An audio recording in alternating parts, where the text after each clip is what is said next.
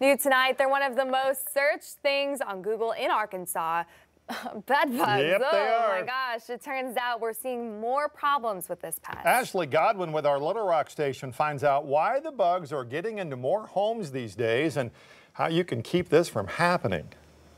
We have actually quadrupled our bed bug calls from last year. Dustin Zimmer is with Command Pest Control. These are just some of the homes they have seen with bed bugs, from the crevices in the walls to laying low in bed sheets. They call it the travel bugs. Since the pandemic ended, more people are leaving their homes and hitting the road, which makes the transfer of bed bugs greater. You always want to inspect your travel gear.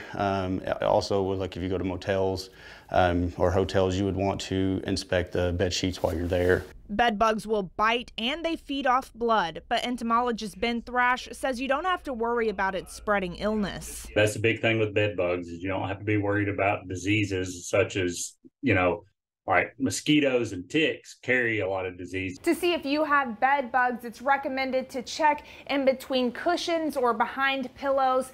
In your bedroom, you want to check your mattress or behind the headboard.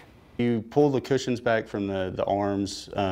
Usually in the cracks is where you're going to find them the best. So like if you do get them in your house, reducing clutter to where they can hide and stuff is one way to reduce your bed bug infestation. In Little Rock, Ashley Godwin, 5 News.